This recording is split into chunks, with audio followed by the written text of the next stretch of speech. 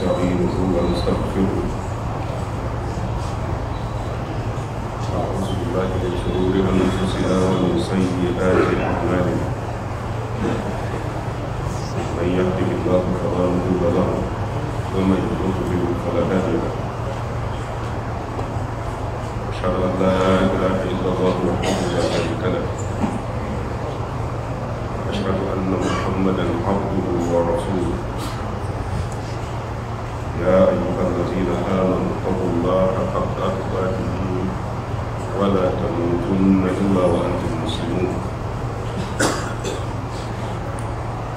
يا أيها الناس اتقوا ربكم الذي خلقكم من نفس واحدة وخلق منها زوجها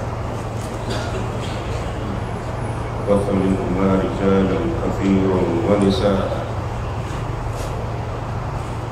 واتقوا الله الذي تساءلون به والأرحام إن الله كان عليكم رقيبا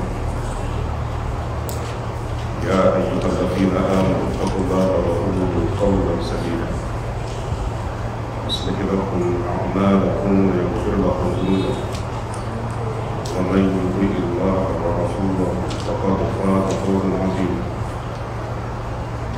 أما بعد فإن خير الحديث كتاب الله وخير الهدي هدي محمد وشر الأمور محدثاتها وكل محدثة بدعة وكل بدعة ضلالة وكل ضلالة في النار.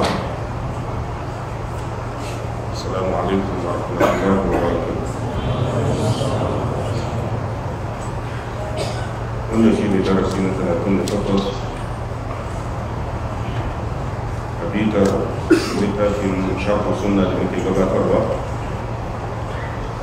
wato littafin al-Imam al-Hasan bin Ali al-Barbahari wanda ya rasu a hijira ta 429 shekara 1112 da suka shige. أسأل الله تعالى أن يغفر لنا وله ولسائر المؤمنين. za mu karanta matsala ta 56 shafi na 150 kuma ita ce matsala ta 37 a wani littafin shafi na 38 insha Allah. الإمام البخاري قال المؤلف رحمه الله ويأتي ولا نكاح إلا بولي. babu aure sun ta hanyar wali wa shahidai adlin da kuma shaidu biyu masu adalci wa sadaqin qalla aw kafura da kuma sadaki kadan ko mai yawa. man lam yakul laha waliyyu, matar da ba ta da waliyi fa sultan waliyyu man la waliyya lahu. shugaban jama'a shi ne waliyin matar da ba ta da wali. wato bayanin kashi biyu da za mu yi insha Allah a kan wannan matsala da Imam Bukhari ya gabatar. Matsala ta bayani na farko ya kawo matsala ta fiqhu a cikin littafin aqida. Me hikima? domin littafin Sharhus Sunnah littafi ne da ke bayani akan aqidar Ahlus Sunnah. Sai gashi ya kawo mas'alatun fiqhiyya, mas'ala ce ta fiqh domin abin da ya shafi aure, wato mas'ala ce da ta shafi aiki na shari'a, amma duk da haka al-Imam al-Barbahari ya kawo ta. Babu shakka akwai hikima, domin mas'ala ta fiqh tana iya shafar aqida. wato wani babban abin misali da malamai suke bayarwa shi ne labarin da ya auku wanda mun taɓa gabatar da shi. wannan labarin malamai da dama sun tabbatar da shi.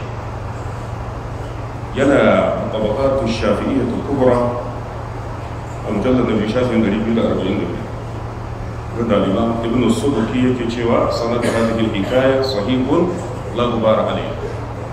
isnadin wannan labarin ingantacce babu kura a kansa. wato labari ne da ya tabbata, abu ne wanda ya auku. al-imam abubakar al-baihaqi ya ba da labari a kai, yana da tabin tarihi da dama. wato labari ne wanda almajiran al-imam shafi'i mutum biyu suka ba da labari. da farko akwai al-imam ismail bin yahya al-musani al-misri tilmizu shafi'i rahimahullah. al-imam ismail bin yahya al-imam al-musani yana cikin almajiran al-imam shafi'i. sannan akwai al-imam rabi' bin sulaiman al-muradi al-misri, an fi kiransa da rabi'u mu'azzin, shi ma sahibul imam shafi'i, wato yana cikin almajiran al-imam shafi'i, Allah madaukake musu rahama. waɗannan almajirai guda biyu suka ba da labarin abin da ya auku a majalisin al-imam shafi'i. wato labarin shi ke nuna mana cewar matsala ta fiqhu tana iya shiga aqida. kunna yawan inda shafi'i suka ce wata rana muna zaune tare da al-imam shafi'i, wato a majalisin sake. إذ جاء شيخ عليه ثياب صوف وفي يده أكازة. sai ga wani tsoho ya taho, wannan tsohon yana rike da 'yan sanda. tsoho ne tukuk ya zo wannan majalisi, kuma ba su san shi ba. saboda haka lokacin da wannan tsohon ya iso wannan majalisi, fa kama shafi'i, sai imamu shafi'i ya miƙi, wasawwa alaihi thiyabahu, ya daidaita tufafinsa, wa sallama alaihi shaykh, ya yi sallama ga wannan tsohon. ya miƙe ya sallama gare shi don ya tare shi. dama ka miƙe saboda zuwan mutum shi ne wanda shari'a ta tsawata, amma ka miƙe don ka tare mutum, wannan babu ne. imamu shafi'i da ya tare shi wa jalasa, ya kamo shi, ya zo har ya zauna. wa akaza shafi'i yanzuru ila shaykhi haibatan lahu. imamu shafi'i yana kallon wannan tsohon, ya zama to wato ya samu kwarjini shi wannan tsohon. al-imamu shafi'i ya zama kamar ya razana dangane da shi. tana yi wa al-imamu shafi'i ya san shi, tana yi wa bai san shi, amma dai da ganinsa mutumin ya tabo a siffa ta kamala wanda al-imamu shafi'i ya daraja shi. saboda haka tsohon yana zauna, in kada shi sai tsohon ya ce as'al malam, ka yarda in yi tambaya? wanda wannan ya nuna cewar sai da izinin malami kafin za ka yi tambaya. ka yarda in yi tambaya? kada sai ya ce sal, ka yi tambayar. domin tana yi wa al-imamu shafi'i yana karantarwa ne yanzu, kaga zai dace abin da ake bayani a kai. kada sai wannan tsohon ya ce, tambayar da nake da ita, man hujjatu fi dinillah, mecece hujja a addinin Allah tabaraka wa ta'ala. wato dadin musulunci ana yin sa ne akan hujja. kul hadhihi sabili ad'u ila allahi ala basir. addinin musulunci akan hujja yake. saboda haka wannan tsohon ya ce, man hujjatu fi dinillah, mecece hujja ga addinin Allah tabaraka wa ta'ala. menene musulmi zai faɗa a ce wannan abun addini ne, wanda in ba a samu wannan dalili ba, to abin da ka faɗa bai zama addini, wanda shi ake nufi da hujja. don haka yasa duk abin da za ka yi idan babu hujja, aikin banza ne. matukar babu hujja akan wannan abin, to baka samun lada a wajen Allah a ranar tashin kiyama. al-imamu shafi'i sai ya ce kitabullah, ai hujja ta addinin musulunci na farko littafin Allah, wato shine alqur'ani. idan ya zama mutum yana da hujja a cikin alqur'ani, to babu shakka yana da wata makama da zai iya dogara da ita ya samu lada a ranar tashin kiyama. saboda abin da Allah ya sa ka yi shine wanda zai baka lada a kai, wanda Allah bai sa ka ba zai baka lada. abin da Allah ya ce ka yi shine wanda in ka yi za ka nemi lada a wajensa, wanda ko bai sa ka ba, kai ka sa kanka, kaga ba ka samun lada wajen Allah. Allah ka tsare mu daga aikin banza. saboda haka tsohon sai ya ce wa maza da kuma me, in ji wannan tsohon. tana yi wa wata hanya ce na karantar da ɗalibai. wannan tsohon yake wannan tambaya saboda ɗaliban al-imamu shafi'i waɗanda suke zaune su fahimci me addini. sai ya ce, na ji littafin Allah, sai kuma me? kada sai al-imamu shafi'i ya ce, sunnatu rasulillah, sai kuma sunnan manzon Allah sallallahu alaihi wa sallam. domin idan aka tashi a lahira wa ya sa ka ce na gani manzon Allah ya ce a yi, to ka samu hujja. Mai saboda shi Allah shi ya turo manzon Allah, ya turo annabi gare mu don mu yi koyi da shi. laqad kana lakum fi rasulillahi uswatun hasana. Shi kaga kana da hujja. Me ya hujjar ka alqur'ani, me ya hujjar ka sunnar manzon Allah, to zaka tsira. Allah ka samu tashi da waɗannan hujjoji. kada sai tsohon ya ce wa maza, sai kuma me? kada sai al-Imam Shafi'i ya ce ittifaqul ummati, wato daidaituwar fahimtar al'ummar manzon Allah sallallahu alaihi wasallam. Ma'ana idan fahimta ta daidaita, fahimta ta salafus salih, to wannan yana zama hujja. sai shi wannan tsoho ya ce min aina kunta ittifaqul umma, naji littafin Allah hujja, sunnar manzon Allah hujja ce, amma ta ina ta samu dalili da yasa ka ce min ittifaqin al'umma hujja ne? me hujjarka, me dalilinka? ji wannan tsohon. wata dabbara Shafi'i sa'atan, al-Imam Shafi'i yayi tunani na wani lokaci, almajirai duk suna zaune suna kallon sa, yayi zubun yana ta kokarin ya tsamo hujja, ya kasa. fakala sai tsohon ya ce to kad ajjaltuka salasa, na baka kwana uku saboda ka zan yi tafiya ta. fa in ji'ta bi hujjatin fi kitabillah, in ka zo da hujja a littafin Allah akan cewa ittifaqul umma shi ma hujja ne, wa illa in ko baka zo da hujja a littafin Allah ba, tub ila Allah ta'ala, ka tuba ga Allah saboda kai shishigi ga addinin Allah. ka duba mutum kamar al-Imam Shafi'i, babban malami, amma wani tsoho ke gaya marka ji tsoron Allah, kar kai shishigi ga addinin Allah, saboda addinin ba na mutum bane, na Allah ne, kuma Allah ya riga ya gama addininsa. shi da waɗannan almajirai suka ce fatagayyara launin Shafi'i, sai launin al-Imam Shafi'i ya canza nan take. shi balarabe idan hankalinsa ya tashi kana iya gane Imam Shafi'i yana cikin zuriya dangin Annabi sallallahu alaihi wasallam, saboda haka dan suke cewa da yake balarabe ne, nan take an gane alamar launinsa ta canza, launinsa ya canza saboda ya samu tashin hankali. an mar tambaya a gaban ɗalibansa da iya ba da amsa. sun ma ina kusa haɓa ta Imam Shafi'i ya tashi, majalisi ya ƙare. wannan lokaci majalisi ya tashi, aka rufe. Imam Shafi'i ya shiga gida, falam ya khuruj ila al-yawm as-salis. Imam Shafi'i bai sake fitowa majalisin nan ba sai da aka samu kwanaki uku.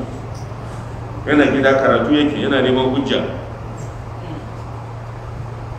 bainar zuhri wal asri, tsakanin azhar da la'asar al-Imam Shafi'i ya fito. lokacin da ya fito daga gida ya zo majalisi, dalibai suna kallon sa. wa gadin tafaha wajhuhu wa yadahu wa rijlahu wa huwa miskamu. fuskar al-Imam Shafi'i ta kumbura, hannuwansa sun kumbura, kafafunsa sun kumbura. da ka gan shi ka ga mutum a cikin laulayi, yana cikin rashin lafiya. wato ya canza a tsawon kwana uku din nan saboda tashin hankalin da ya samu. dalili saboda kokarin ya nemo hujja a littafin Allah tabaraka wa ta'ala akan wata matsala da ya bada amsar. sai ka nemo hujja, wannan daga duniya ke kafin mu je lahira, domin duk abin da mutum ya faɗa sai ya bada hujja a gaban Allah. Allah ka samu tsira. saboda kan Imam Shafi'i yana fitowa fajalasa, sai ya zauna. falam yakun bi asra min an jaa ash-shaykh. suka ce ai zaman al-Imam Shafi'i ke da wuya a majalisi, sai ga tsoho ya gudu yana bin bashin tambaya, yana bin bashin amsa, saboda ya yi tambaya ba a bashi amsa. tsohon nan da ya taho fa sallama, ya yi sallama, wajalasa, ya samu guri ya zauna. faƙali sai tsoho ya ce hajjaci, ina bukata na, ita ta kawo ni. faƙali Shafi'i, sai al-Imam Shafi'i ya ce na'am, a'udhu billahi minash shaitanir rajim. qala Allah ta'ala fi suratul an'am, Allah ya faɗa a suratul an'am aya ta 115.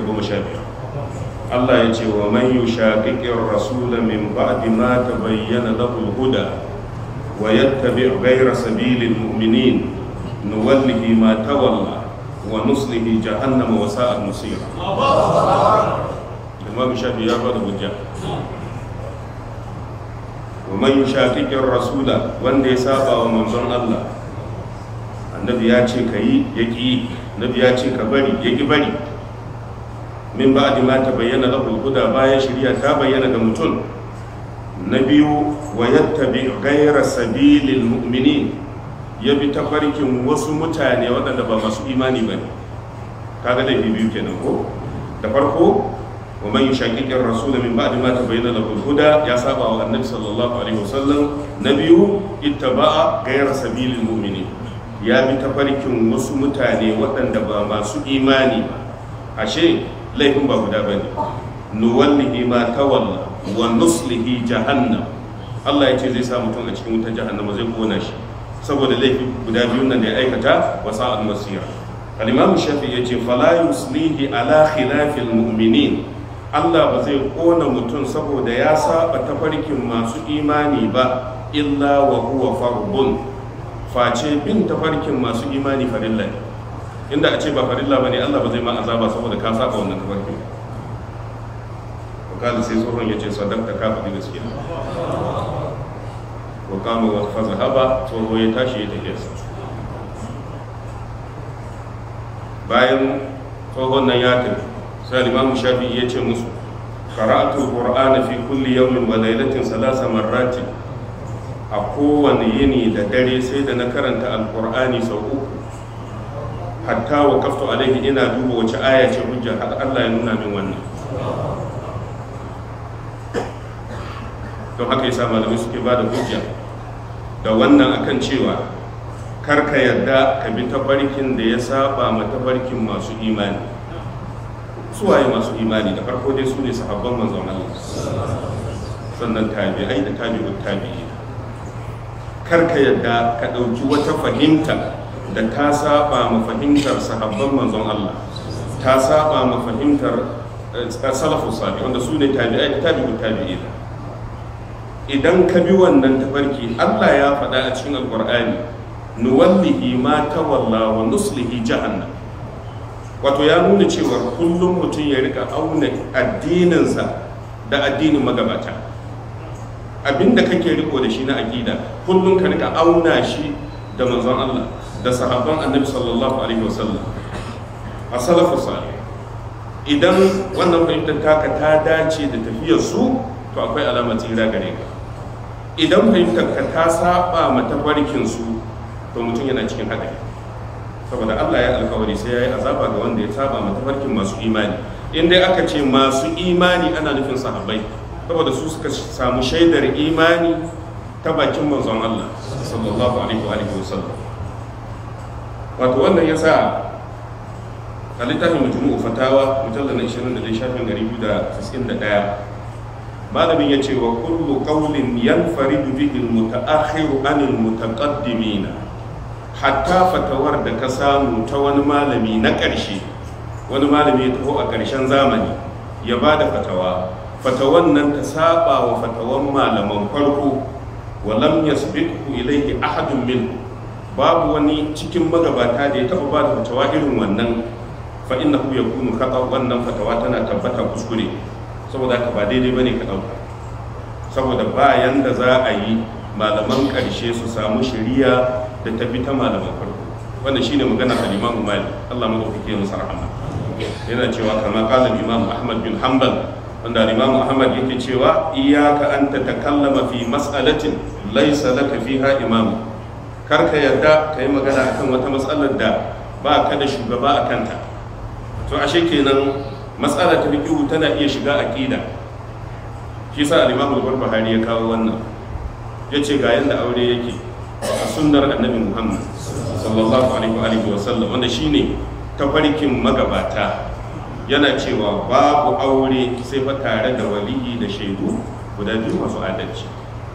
Idan aka ce an yi wannan aure babu haka, to wannan auren fa kaga matsalar ta koma ta aqida, ba ma fikihu ba, matsalar ta koma ta aƙida. Ƙarshen ta fa za ka bar tafarkin magabata, za ka fada wani tafarki na haɗari. Kuma abin da ke faruwa a zamanin yanzu ke, a yanzu abin yana faruwa, wallahi ana samun samari, ana samun mutane maza da mata musamman ɗaliban jami'a, musamman 'yan makaranta.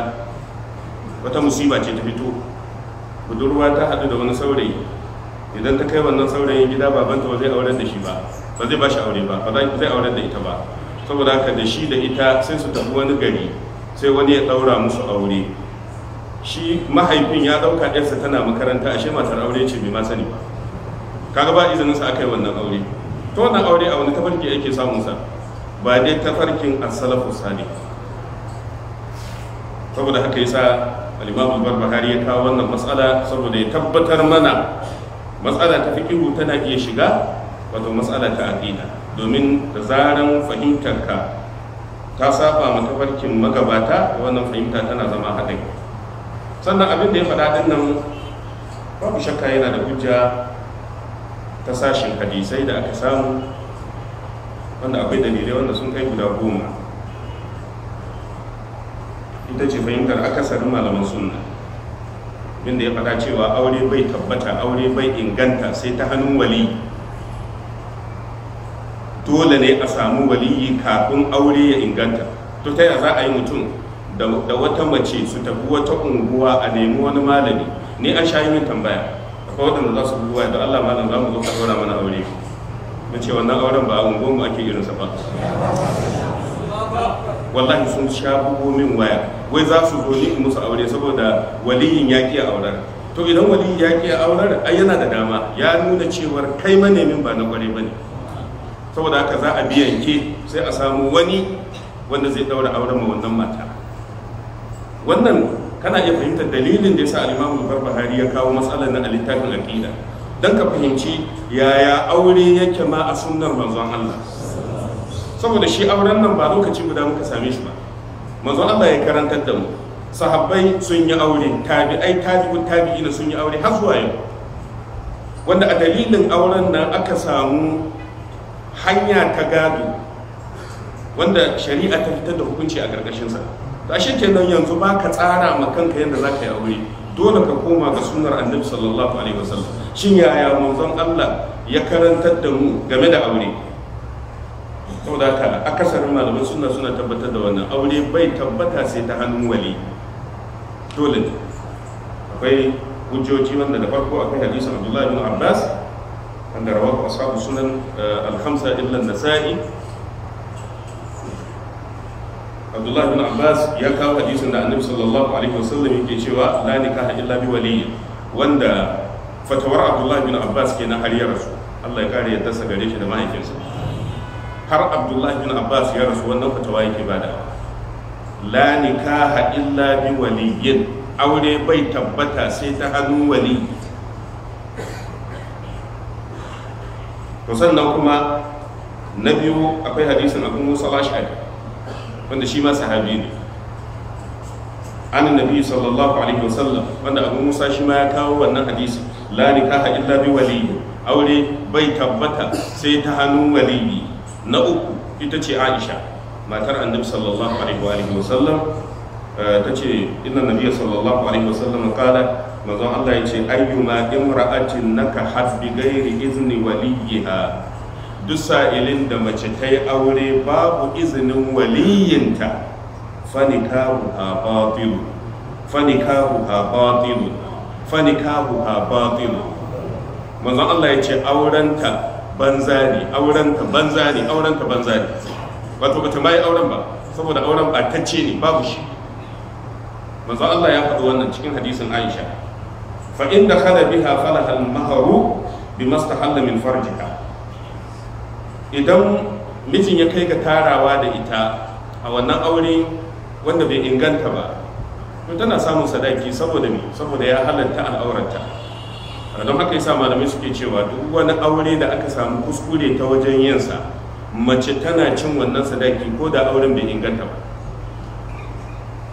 fa in ishtajara fa sultani waliyyu man la waliyya lahu. Idan aka samu jayayya tsakanin waliyai, to ai shugaban musulmai shi ke zama waliyin matar da ba ta da wali. Wato da za a samu mace ba ta da wali, to sarkin gari yana iya zama waliyinta, wanda ana cewa alƙali yana iya zama waliyin mace, amma idan fa babu waliyi din. Saboda haka wannan ya nuna cewar mace ba ta iya aurar da kanta, dole sai ta bi tsarin da manzon Allah ya gabata. Hadisin Aisha rawahu Hamza, wanda Ibn Hajar cikin Fathul Bari mujallal 9 shafi na 191 yana magana akan matsala ta waliyi. yace hadithu Aisha sahahahu Abu Awana wa Ibn Khuzaimah wa Ibn Hibban wal Hakim fi al-Mustadrak. Masana hadisi da dama sun inganta wannan hadisi na Aisha, wanda Annabi sallallahu alaihi wasallam ya tabbatar da aure bai inganta sai ta hanyar wali, wanda Aisha ta rawaito shi. Hadisin yana sahihul Jami' Sagir, hadisi na 2709, kuma in ka dubi Nailul Awtar na al-Imam Shawkani mujallad na 6 shafin 142, al-Imam Shawkani yace da hadisin Abu Musa al-Ash'ari, wanda masana sun inganta kamar al-Imam Ibn Hibban, al-Imam al-Hakim, wa zakara lahu al-Hakim turuqan, wanda al-Imam al-Hakim ya kawo hanyoyi da dama na wannan hadisi. Sannan sai ya ce wa qad sahhat riwaya fihi an azwajin nabi, ba ma Aisha kadai ba, an samu hadisai daga matan Annabi sallallahu alaihi wasallam. Akwai Aisha, akwai Ummu Salama, akwai Zainab bintu Jahsh. Ya kirga thumma sarada 30 sahabiyya, sai da ya kirga sahabban manzon Allah mutum 30 waɗanda sun tabbatar aure ba zai inganta ba sai ta hannun wali. Sahabban manzon Allah mutum 30, wanda cikinsu akwai Abu Huraira, akwai Jabir bin Abdullah, wanda in akwai riwaya mata Hasan Basri wanda tabi'i ne, wanda tahrijin hadisin yana Irwaul Galil. Albani ya magana kansa, wato shine hadisi na 1859. Ibn al-Munzir cewa yake innahu la yu'rafu an ahadin min as-sahaba khilafu zalika. Duk sahabban manzon Allah ma ba a samu labarin wani sahabi da ya bada fatawar da ta saba mu wannan ba, saboda fatawar da duk sahabbai suke bada ita kenan. In ka dubi talhisul kabir na Ibn Hajar a juz'i na shafin 156 yayi magana kan wannan hadisi.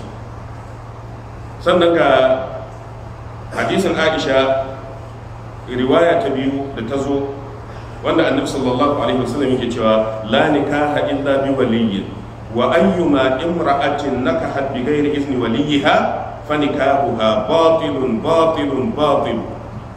Duk sa'idin da mace ta yi aure babu izinin waliyyinta, to wannan auren na tabatacce ne, babu shi. Fa in lam yakul laha waliyyun, idan ba ta da waliyyi fa sultanu waliyyu man la waliyya lahu. To ai sarki, shugaba yana zama waliyin matar da bata da wali. So kaga maganar al-Imam Bukhari gaba daya an tsamo shi ne daga hadisan manzon Allah sallallahu alaihi wa sallam. Duk da cewa wannan riwaya ta biyu din tana da rauni, kamar yadda Ibn Hajar ya faɗa cikin Fathul Bari mujallal 9 shafi na 98. Mutum na hudu shine Abu Huraira, sahabin Annabi sallallahu alaihi wa sallam. Shi ma akwai hadisin sa wanda a cikin Annabi sallallahu alaihi wasallam yake cewa la tuzawwijul mar'atu mar'ata, mace ba ta aurar da wata mace, komai darajar mace ba ta aurar da wata. Sai manzon Allah ya ce wala tuzawwijul mar'atu nafsaha, mace ba ta ma aurar da kanta ita kanta, yaji Annabi sallallahu alaihi wasallam. Fa inna zaniyata hiya allati tuzawwiju nafsaha, wanda maganar Aisha ana cewa Aisha ma ta faɗi wannan. Wato mazinaciya ita ke aurar da kanta, mazinaciya ita ke ba da auren kanta, amma matar aure in dai aure ake so a yi, dole ne sai an bi ta hannun wali, wanda hadisin yana sunan Ibn Majah da kuma sunan Daraqutni. Shi ma hadisin yana da kyau, yana sahihul Jami' Sagir, hadisi na 7298, yana Irwaul Galil, hadisi na 1841. Akwai riwaya ta Imam Daraqutni wanda Annabi sallallahu alaihi wasallam yake cewa innal lati tunkihu nafsaha hiya al-baghi, mai aurar da kanta ai karuwa ce, wanda malamai ke cewa akwai kuma inda Abu Hurairah din, wanda Muhammad bin Sirin tabi'i wanda ya karɓo hadisin yace rubbama qala Abu Hurairah, sau da yawa ma Abu Hurairah in ya karanta hadisin yakan ce hiya zaniyatu, ai mazinaciya ce, matar da za ta aurar da kanta a wannan ai mazinaciya ce, don karuwa ita ke wannan aure. Amma idan aure za a yi na addini, to tilas a samu wali. Akwai wata riwayar kuma har yanzu ta Abu Huraira wanda ya ce kunna na tahaddasu annan lati tunkibu nafsaha hiya zaniya, matar da take aurar da kanta wannan mazinaciya ce, wanda hadisin yana sahihu jami'i sagiyar hadisi na 7298. sahabi na biyar wanda shine Abdullahi bin Abbas, an samu wata riwaya har yanzu da yake cewa annabi sallallahu alaihi wasallam ya ce laysa lil waliyi ma'a thayyib amru, wato shi waliyi ba shi da wani iko akan bazawara, waliyi ba shi da iko akan bazawara, wannan baya ba ta damar ta aure da kanta. hadisin yana sunan Abi Dawud, yana sunan Nasa'i, kuma isnadin sa yana da kyau, yana al-Musnad al-Imam Ahmad. wato waliyi ba shi da iko akan bazawara, amma wannan bai ba ta damar ta aure da kanta ba, ta wajen zaɓi ne, kamar yadda malamai suka yi magana akan hadisi. sannan akwai wata riwaya ta Abu Hurairah har yanzu, anna Rasulullahi sallallahu alaihi wasallam qala, wato annabi sallallahu alaihi wasallam yace la tunkahu al-ayyimu hatta tusta'mar, bazawara ba a aurar da ita sai an nemi izini, sai an nemi umarninta. bazawara ba za a aurar da ita ba sai an nemi umarninta. kaga aka ce la tunkahu, ba a aurenta sai da izinin, ba a aurar da ita sai da izininta. wala tunkahu al-bikru hatta tusta'dan, budurwa ita kuma sai an nemi izininta. sahabbai suka ce wa kaifa iznuha, yaya izinin budurwa yake zama? sai annabi sallallahu alaihi wasallam ya ce an taskuta, budurwa za ta yi shiru lokacin da aka nemi zaɓin ta game da aure da za a yi. wancan kina son wane, sai ta yi shiru, ya nuna tana so. idan ta yi shiru alama ce da ke nuna tana so. wata riwayar annabi sallallahu alaihi wasallam ya ce al'ayyimu ahaqqu bi nafsiha min waliyiha, bazawara ta fi waliyi iko makanta, amma budurwa ba waliyi ya fi iko a kanta. saboda haka idan mutum ya zo neman mace, budurwar tana son shi, amma waliyin sai ya ce ba zan baka ba. abinda manzon Allah yake karantar da mu, ikon waliyi akan budurwa ya fi ikon da take da shi a kanta makanta. saboda haka idan wannan matar budurwa ce sai waliyi ya ce ba zan bayar ba, to magana ta gare, saboda hankalinsa ya fi tasiri akan hankalinta. amma idan bazawara ce, shine abinda manzon Allah ya faɗa sallallahu alaihi wa sallam, ya ce ita wannan ta fi waliyi iko. idan bazawara ce to dole ne waliyi ya kyale ta sai wanda take so, kafin nan za a bata. annabi sallallahu alaihi wasallam yace amma da bazawaran da budurwan dole a nemi izinin kowanne. tusta'zanu fi nafsiha wa idnuha sumatuha, budurwa idan aka nemi izininta sai ta yi shiru, to alamar ta yarda shine shirun da ta yi, domin idan bata yarda ba za ta ce ba ta yarda a daura wannan auren ba, ko za ta yi wata alama da za a gane cewa ba ta son wannan auren. sannan akwai wata riwaya har yanzu wanda duk suna sahih Muslim, الطيب أحق بنفسها من وليها والبكر تستأمر وإذنها سكوتها ميمكن سماتها. أقوى وترواية والبكر يستأذنها أبوها في نفسها، budurwa babanta zai nemi izininta kafin ya aurar da ita, wa iznuha sumatuha, izininta shine kai shiru. waɗannan hadisai suna sahih Muslim, suna babu isti'zanin sayyid fin nikah bin nutuqi wal bikri bis sukuti, hadisi na 1421. al-imam an-nawawi anan yana sharhin wannan hadisin Abu Hurairah, yace huna al-thayyib kama fassarat riwayat al-ukhra allati dhakarna hiya al-ayyim. wato idan aka ce al-ayyim anan ana nufin bazawara. akwai inda kalmar al-ayyim take zuwa da ma'anar mace mara aure, wa ankihul ayama yana daukan ma'anar marasa aure. amma a nan hadisin al-imam an-nawawi yace abinda manzo Allah yake nufi da al-ayyimu ma'anarta al-thayyibu bazawara. saboda haka ita bazawara ta samu wani iko daga wajen annabi sallallahu alaihi wasallam, kasancewar tana da kwarewa ga auren, ta taba yin aure, saboda haka tana da wata fahimta akan zaman aure. saboda haka shari'a ta ba ta wata daman da budurwa ba ta da shi. to amma haka da aka ce ta fi waliyi haƙƙi, a haƙƙu min waliyiha, bazawara ta fi waliyinta haƙƙi. a nan sai malamai suka yi fassara kashi biyu. na farko suna cewa fi kulli shay'in min aqdin wa ghairi, hatta wajen auren ta fi waliyinta iko. saboda haka yasa aka samu malaman da ke ganin kamar al-Imam Abu Hanifa, ai bazawara na iya auren da kanta, saboda ai wannan hadisin na manzon Allah a haqqu bi nafsiha min waliyiha, bazawara ta fi waliyin ta iko, saboda haka kenan bazawara za ta aure da kanta. sai malamai akasari suka ce la, ba haka annabi sallallahu alaihi wasallam yake faɗa ba, wanda yana cikin bayanin al-Imam an-Nawawi yace wa la tuzawwaj hatta tantiqu bil izni bi khilaf al-bikri, walakin tunda akwai hadisin da manzon Allah yace la nikaha illa bi waliyyin, hadisi ya inganta, to sai ka dauko wannan hadisin ka hada da wannan da annabi sallallahu alaihi wasallam yake cewa ita bazawara a haƙu bi nafsiha min waliyiha, ta fi waliyi haƙƙi makanta. To can kuma annabi ya ce ai aure bai inganta sai ta hannun waliyi, wato yana gwada cewa abinda annabi yake nufi shine ta wajen zaɓi ba ta da waliyinta, zaɓinsa bai kai nata ba tunda bazawara ce. Zaɓin da ta ɗauka shine wanda za a gabatar akan zaɓin waliyinta, amma dai ba za ta aurar da kanta ba, saboda abinda annabi sallallahu alaihi wasallam ya faɗa kenan, la nikaha illa bi wali, wanda hadisin ya taho ta riwaya daban-daban, hadisin Abu Huraira daga annabi sallallahu alaihi wasallam. Sannan akwai hadisin Jabir wanda yana sunan Daraqutni, yana sunan Kubra na al-Imam al-Baihaqi. Annabi sallallahu alaihi wasallam yace la yuzawwijuhunna illa al-awliya, babu mai aurar da mata sai waliyai, duk da cewar riwayar tana da rauni kamar yadda zo cikin nasbur raya fi takrij hadith al-bidaya, yana mujallad na shafin 362.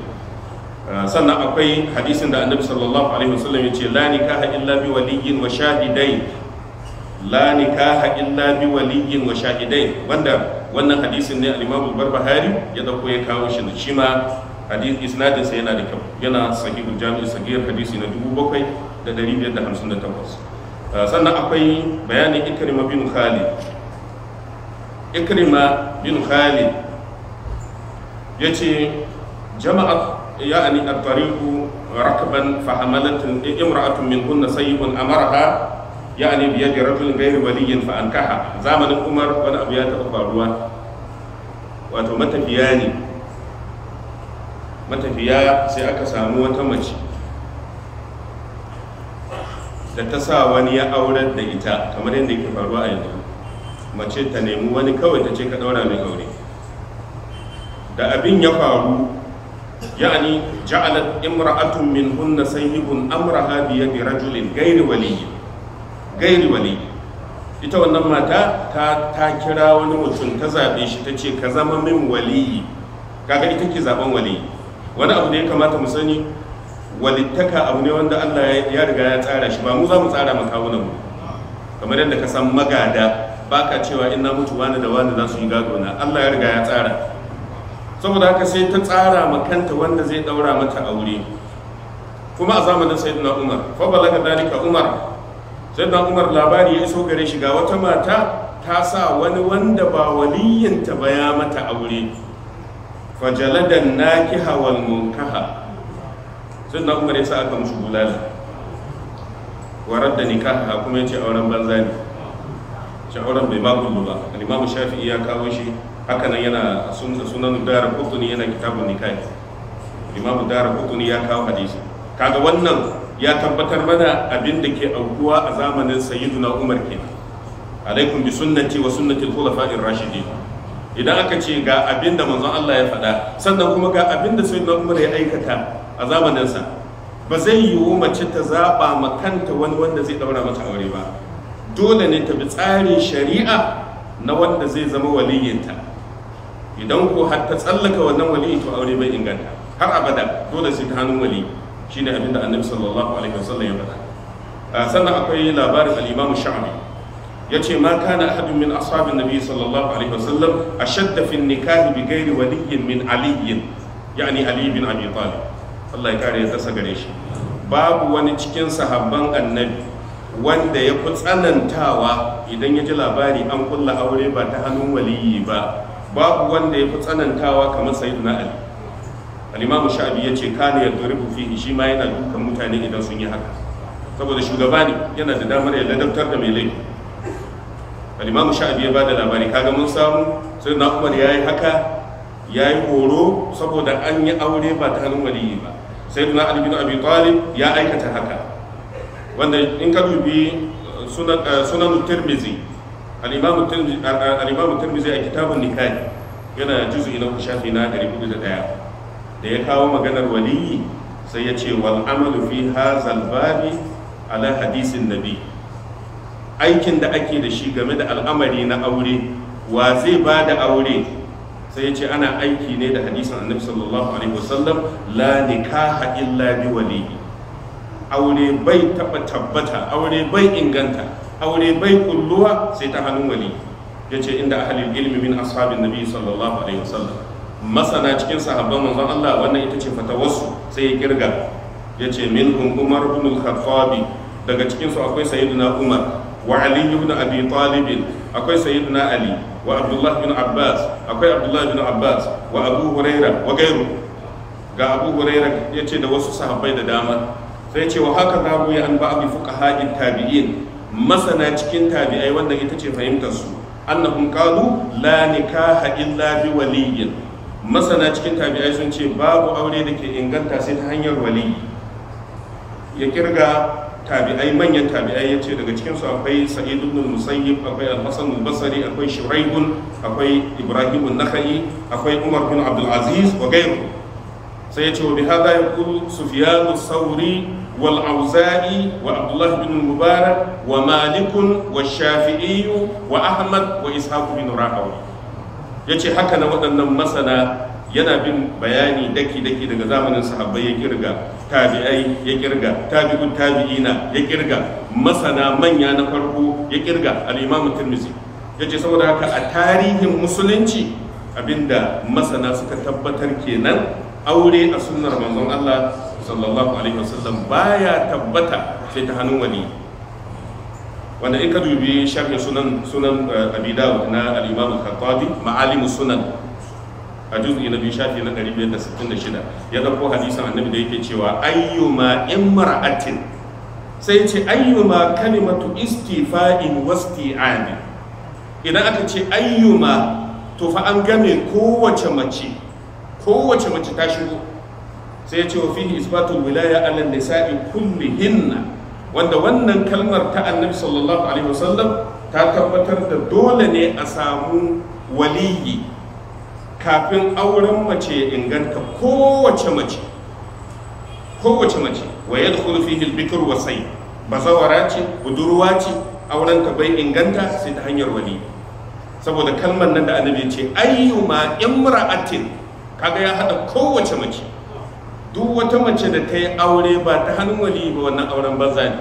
Saboda haka ya nuna hatta bazawara ba za ta auren da kanta ba, ba ka zaɓa wa mace wali wanda shari'a ba ta zaɓa mata ba. Sai ya ce wa fihi bayan annal mar'ata la takunu waliyatu nafsiha, mace ba ta zama waliyya da za ta aurar da kanta.